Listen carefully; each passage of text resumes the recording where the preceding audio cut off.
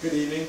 Thank you all for coming out tonight to support my family and me as I take a big step in fulfilling the childhood dream of playing college football.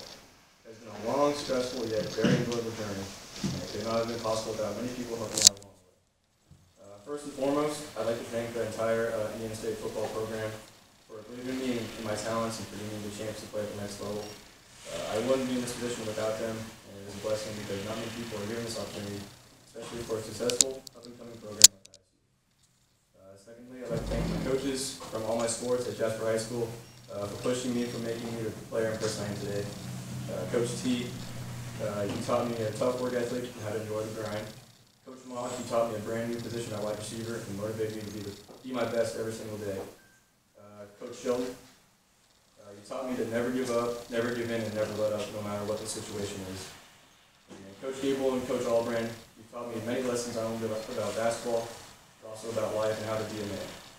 Coach Ship, he taught me how to be a great teammate, and how to fully commit to a team. And it's been an honor to play for all of you guys, and I will carry on all the lessons I've learned at ISU. Next, I'd like to thank my family. And if you know me, I'm a big family guy, and I take pride in where I come from. A large part of my success is due to my family and their unconditional love and support. Mom and Dad, I can't thank you guys enough for the time, effort, money, long car rides, numerous camps, and the love and support you've given me along this journey. You both have sacrificed a great deal of things for me to be standing up here tonight, and just know that has not and will not go unnoticed. You guys believe in me when nobody else did, and I love you both, and as always, I'm very proud to be your son. To my siblings, Reed, Rafe, and Ryan, thank you guys for teaching me one thing, and that's how to fight back when someone knocks you down, literally and figuratively.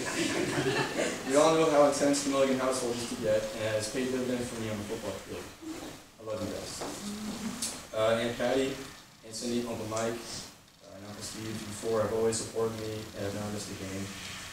Aunt Teresa and Uncle Boo, the reason I wear 25 on my jersey is for you guys. It's been an honor, or it's an honor of you, and number 52 is up in heaven watching over us right now. Thank you guys for everything you have done for me. Courtney, win or lose, you always had my back. You motivated me to an extent that I can't really put into words.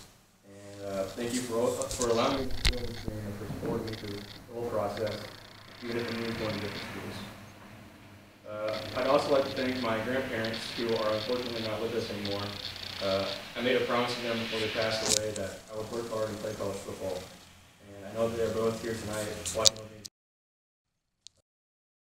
And I'm really blessed for it. Next, I'd like to thank my friends who are up here in front, and classmates who may or not be in attendance today. In the back.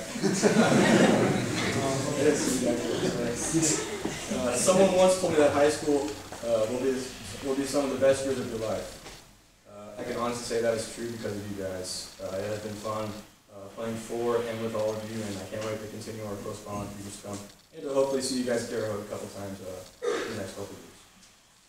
I'd also like to thank Hall of Famer and family friend Walt Ferber from WITS, DC Broadcasting, Sports Director Kurt Kutzell, WJTS play-by-play man Greg Schneider and Bobby Welp, PA announcer Harry Schneider, and Herald Sports reporters Hendrix Madeline and Jonathan Saxon.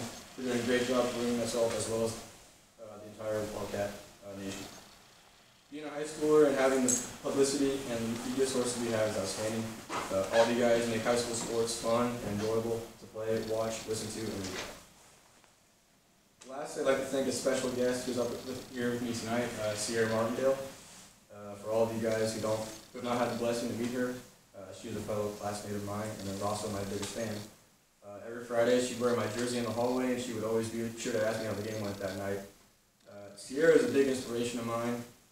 She's been through a lot and endured so much, and has overcame it all with a positive attitude and a big smile, which is something I've tried to incorporate in my own life as well. Sierra, thank you for all the support and motivation you've given me over the years. I am truly blessed to be your best friend.